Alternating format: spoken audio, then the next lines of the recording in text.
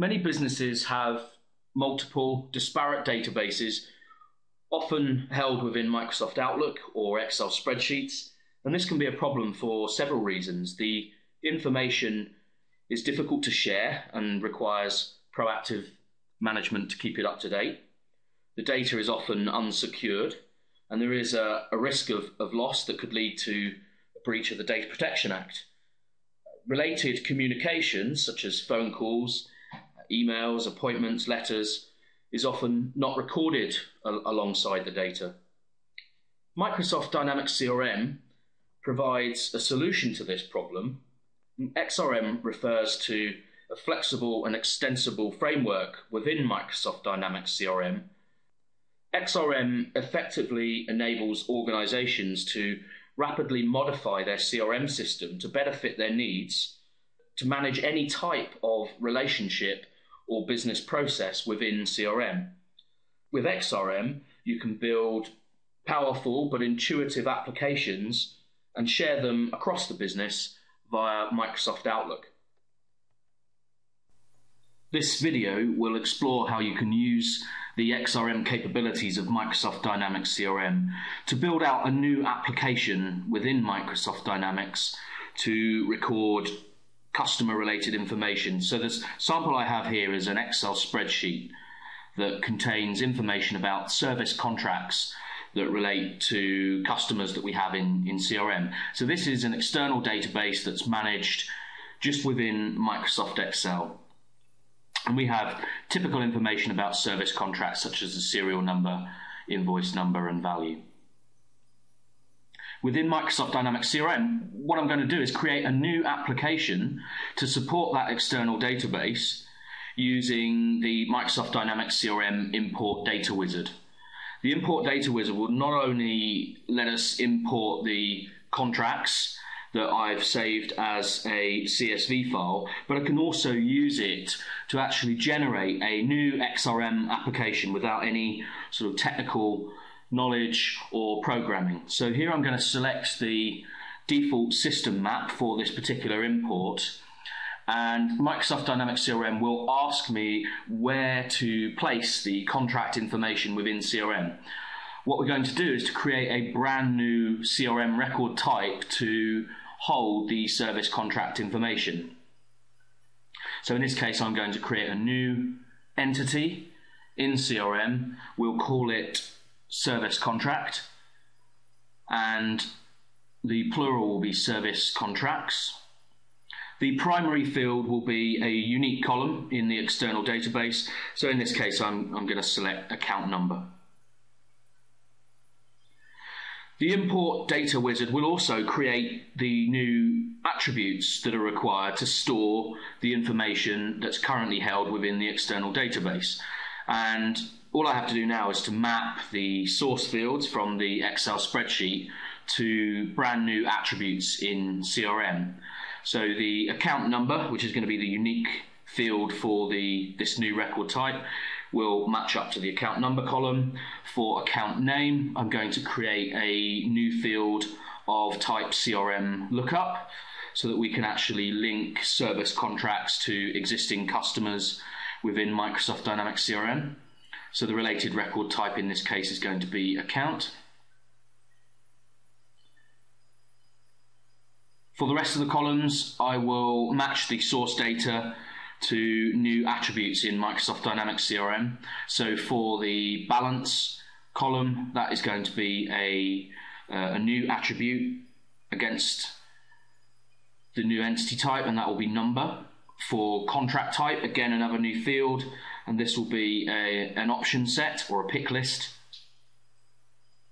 For end date and invoice date, they will be linked to some new date and time attributes. And the same for start date as well.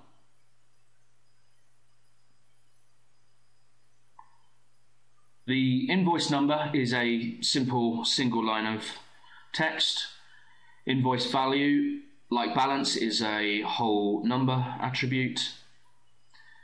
The same for monthly payment.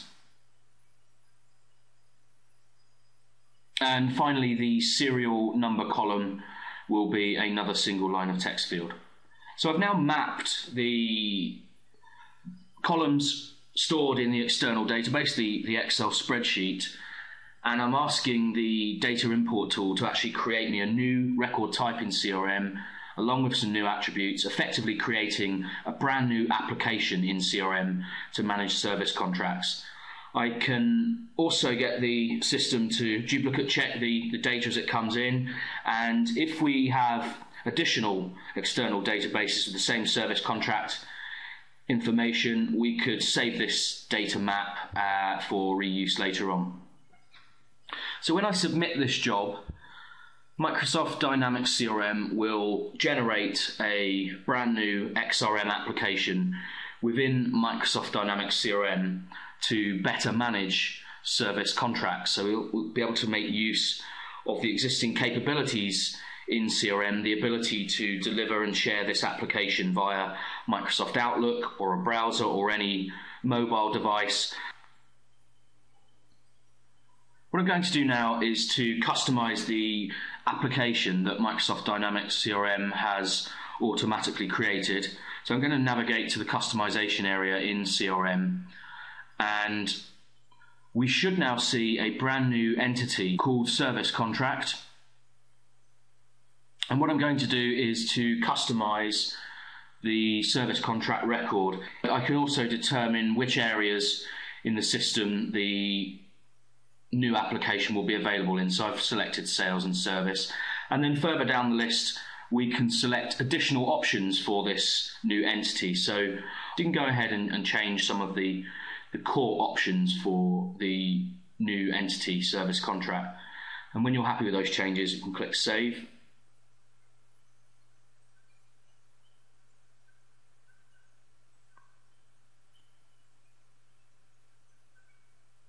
I'm now going to customize the other aspects of the new service contract entity, beginning with the form. So Microsoft Dynamics CRM has automatically created out-of-the-box forms, and I'm just going to ensure that all of the new attributes have been created successfully, and I'm going to drag and drop our new attributes that will hold information about the service contracts onto the form on the left-hand side. So I can drag on the account name and the balance and the contract type pick lists, and the same for the rest of the fields that will hold information about the service contracts.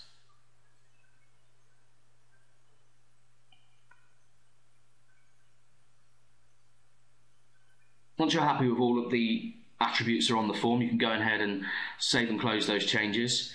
I'm also going to modify the existing view that Microsoft Dynamics CRM has created for the new service contract record type. So I'm just going to remove the columns that it's created by default, and if I click on Add Columns, I can go ahead and select all of the new attributes that relate to the service contract and place those within the new Active Service Contracts view, and I can save and close my changes.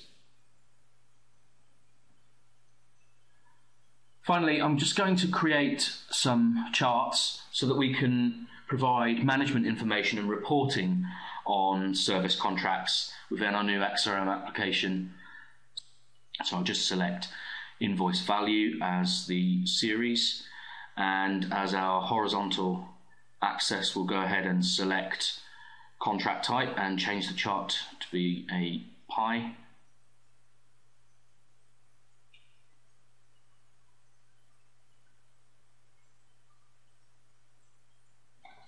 For the second chart, I will go ahead and show again a sum of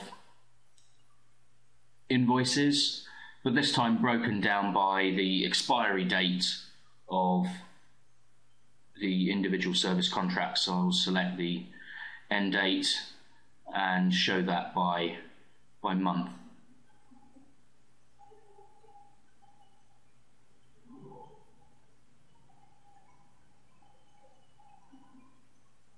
For the last chart, I will create a bar graph to show the top contracts by customer. So I'll select the invoice value, sum of invoice value, and we'll break that down by account name.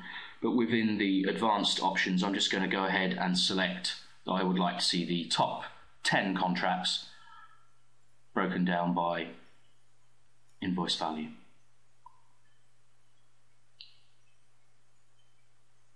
Once you're happy with the changes made to the new record type, you can go ahead and publish the changes, and the new XRM application will now be available to the rest of the users of the system.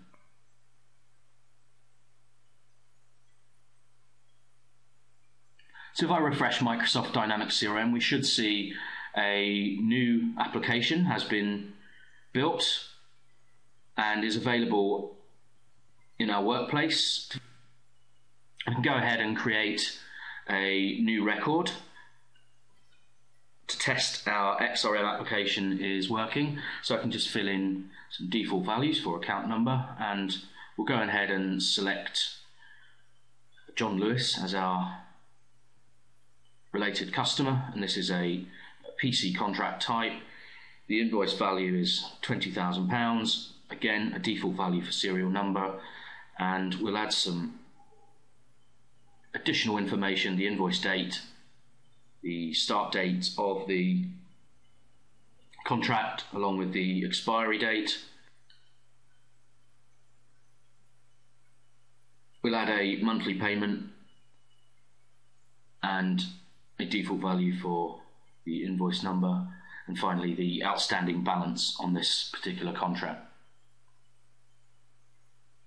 So the application seems to be working fine. And finally, we can create a dashboard to provide high-level management information about service contracts that are recorded in our new XRM application, to display the charts that I created against the service contract earlier. So I'm just going to add the 3 charts that were already defined. So invoice value by contract type will go on our dashboard. Select the second chart.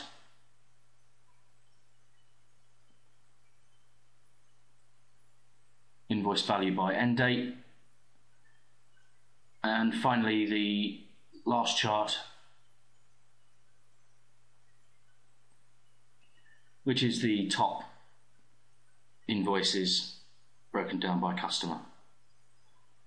At the bottom of the dashboard, I'm just going to provide a summary view of active service contracts that are recorded within Microsoft Dynamics CRM. So I'll select service contracts and the default view. Finally, we can specify a name for the dashboard, so we call this service contracts dashboard, and click save and close to test the XRM reporting.